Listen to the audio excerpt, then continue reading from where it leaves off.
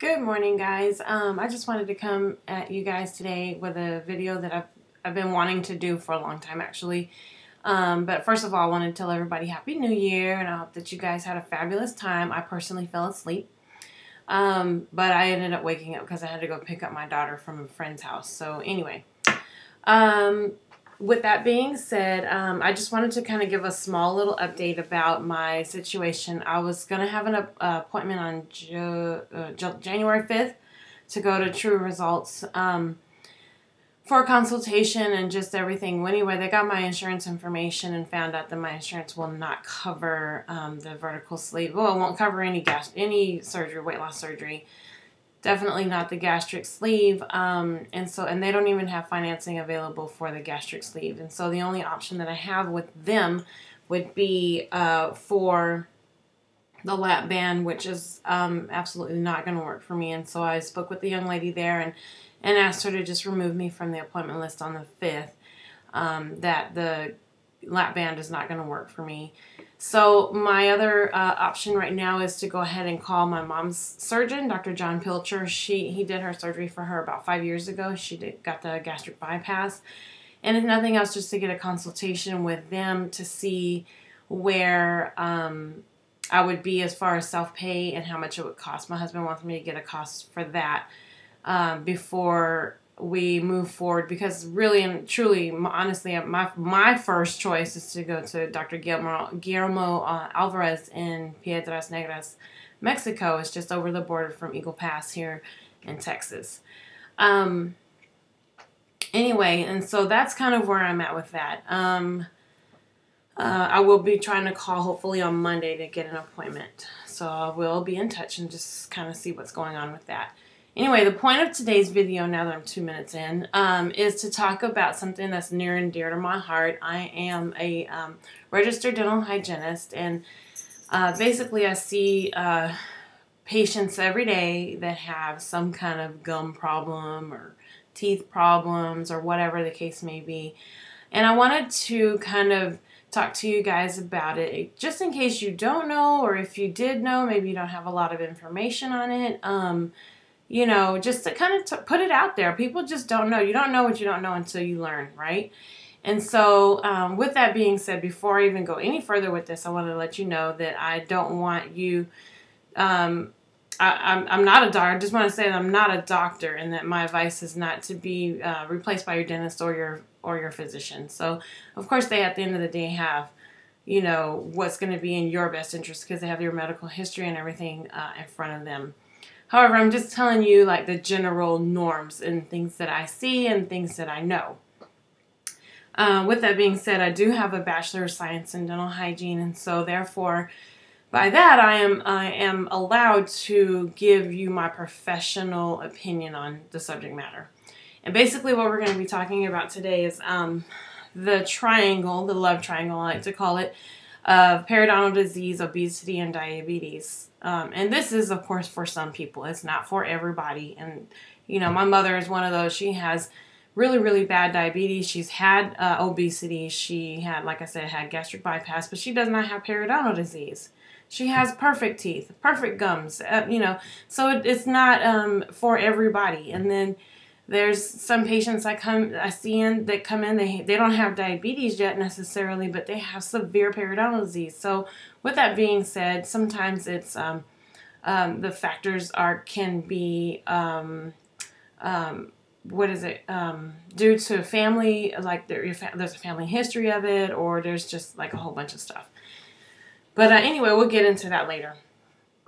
Basically, I wanted to talk about, if I'm looking away from the screen, the camera, I'm sorry, I have my notes on the screen because I will get lost and then I'll be rambling, and you don't want that because you don't have time for all that. What I wanted to talk about is periodontal disease, obesity, and diabetes. Which comes first, the chicken or the egg? When talking about it, it's not easy to answer this question because a lot of factors come together to create the whole picture. So people who are obese basically can get diabetes. People who have diabetes can get periodontal disease, and people who have periodontal disease are susceptible to obesity and diabetes. So basically it's a vicious cycle. So periodontal disease I want to say it has everything to do with like your gums, the health of your gums. If you have bone loss, if you have just bleeding gums. And so anyway, we're going to get into some of that later on. I want to start off by saying your mouth is basically the gateway to the rest of your body if you think about it. Let me explain. People who haven't been to the dentist in like a really long time, and I want to say a really long time for me is like a year or more, have a greater chance of being diagnosed with the following inflammatory diseases. Basically, is diabetes, heart disease, stroke, periodontal disease, bone loss. This periodontal disease is basically bone loss, recession, inflammation of the gums. For men, it's for erectile dysfunction, or ED. It has been linked to pancreatic cancer, RA, rheumatoid arthritis, and sleep apnea. And all of these probably sound familiar to some of you because you probably are either battling them or know somebody that has these problems. But by not going to the dentist regularly, these conditions can and will get worse. I promise you that they will. They can and will get worse if you don't get treatment. I'm not trying to scare anybody. That's the last thing I want to do.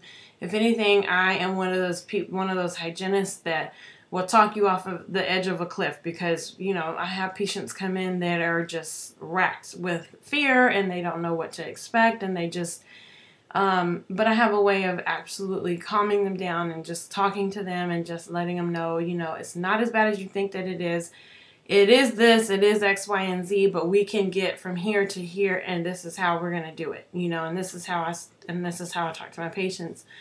So basically, what do all these things mean to you? It means that if you're overweight, if you have diabetes, heart disease, obstructive sleep apnea, among any other obesity-related diseases, you're at a greater risk for having periodontal disease. Will you get it? I don't know. I'm not sure about that. Everybody's different. There are factors that go into that, such as, like I said earlier, like family history. Are you a smoker? And smokers, by the way, are a higher risk. Do you have crowding? Do you have like misaligned teeth and crowding? Because sometimes if you have crowding, sometimes you see the gums are a little bit more puffy and red and bleeding and things like that. And it's hard to keep those areas clean with regular brushing and flossing because the teeth are kind of overlapped like this. And so it's hard. Instead of like this, they're kind of overlapped, and so it's harder.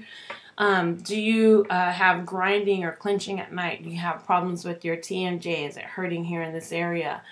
For those of us ladies that are blessed, and I don't know if that's a blessing or a curse, but with PCOS, fluctuating hormones, these things can cause some of your gums to bleed and you know, be really, especially like women who get pregnant, they might notice that they've never had bleeding gums, and then when they're pregnant, all of a sudden they have bleeding gums. It's like, oh my God, what happened to me? I'm doing everything. But no, sometimes it has everything to do with your hormones. Some of the medications that you're taking or poor diet or poor nutrition has a lot to do with it. So basically, I just wanted to read a quote from the American Academy of Periodontology. A diet low in important nutrients can compromise the body's immune system and make it harder for the body to fight off infection. Because periodontal disease begins as an infection, poor nutrition can worsen the condition of your gums. In addition, research has shown that obesity may increase the risk of periodontal disease. And that basically sums up everything I've been saying.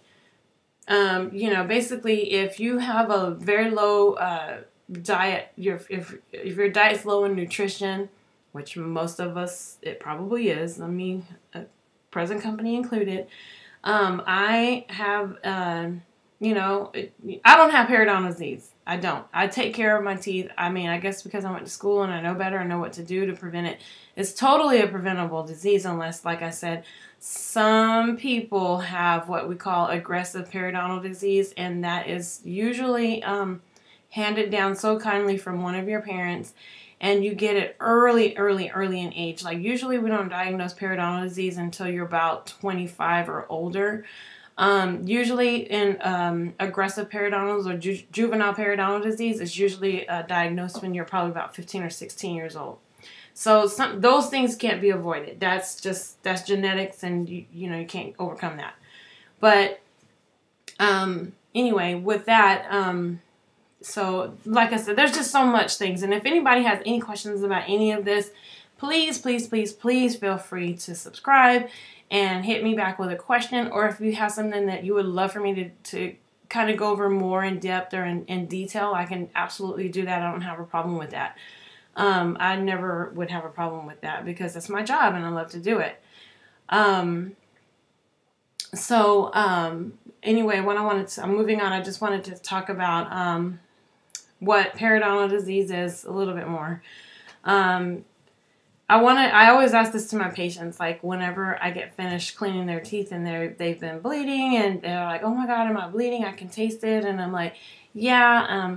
So basically when we get done with their cleaning, I say, basically if you were to wash your hands and your hands started bleeding, would you be concerned? And probably I can see a lot of you saying, yeah, my hands start bleeding if I wash my hands. The same thing could be said about brushing and flossing. Your gums are not supposed to bleed when you floss and brush, because if you're keeping that bacteria plaque, that sticky stuff that gets on your teeth, like when you wake up in the morning, you feel the fuzz on your teeth, that's the stuff that needs to be removed. And if you're not removing that on a regular basis, then your gums are going to bleed. It's like basically kind of tearing away the scab from your skin, and it'll start to bleed. And it's not, I mean, I'm not trying to gross anybody out, but I'm just trying to give you the facts. And so swollen and bleeding gums are early signs of gum disease, which can be classified as gingivitis. And you've all heard of gingivitis. On the toothpaste it says fights gingivitis, it fights gum disease, there's things like that. When you have gingivitis, I want you to know, when you have gingivitis, that absolutely can be reversed. And gingivitis is just inflammation of the gums. You have bleeding, you have swelling, there's plaque around the gum line, and you just need to remove it and get it cleaned up really well. When you have progressed past gingivitis is when you start to get periodontal disease.